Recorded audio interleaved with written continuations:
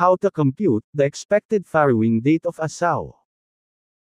Kung bago ka pa lang sa YouTube channel ko, please subscribe, and click notification bell, for more updates. Here we go. A sow, bred on March 26 can be expected to farrow on what specific date listed below? A. July 29. B. July 18. C. July 11. D. July 22. To get the expected date kung kailan manganganak ang ating inahing baboy. First, alamin mo ang mga buwan na covered sa gestation period starting from the time the sow is bred or inseminated, then, get the total number of days of each month. Then, we have March has a total of 31 days. April has a total of 30 days. May has a total of 31 days. June has a total of 30 days. And July has a total of 31 days. Then, get the number of days of gestation covered each month.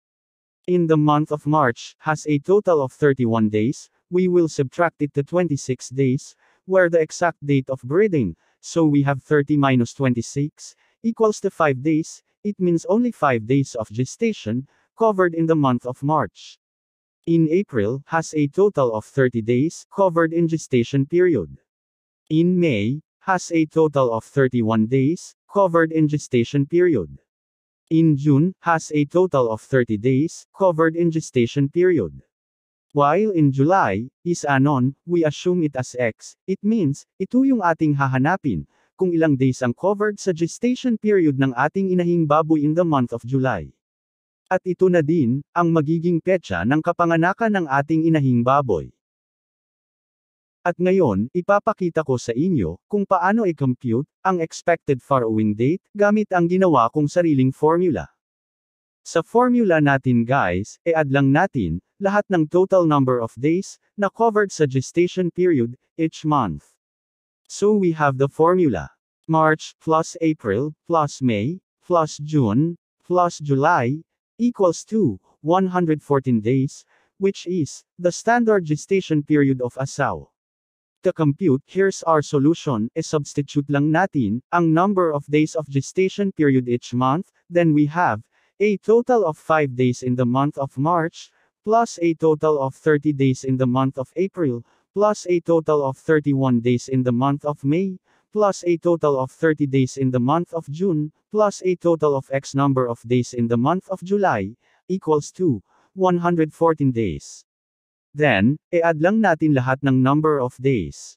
5 days, plus 30 days, plus 31 days, plus 30 days, which is equals to 96. Then we have this equation. 96 days, plus X equals to 114 days. Then, sa math algebra guys, we need to isolate the unknown value, o itong hinahanap natin na value, which is, itong letter X.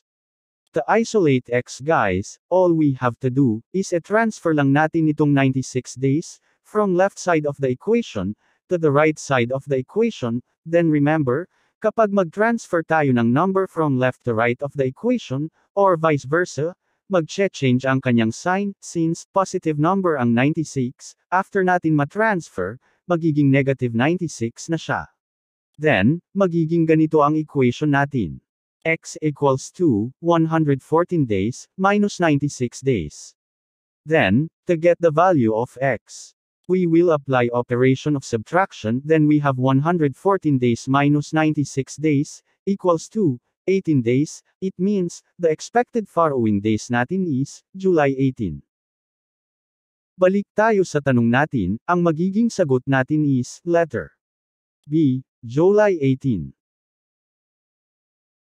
And that's all for this video guys, thank you for watching, see you to our next video. Don't forget to subscribe our YouTube channel, and follow our Facebook page, WAR-AGRITECH-TV.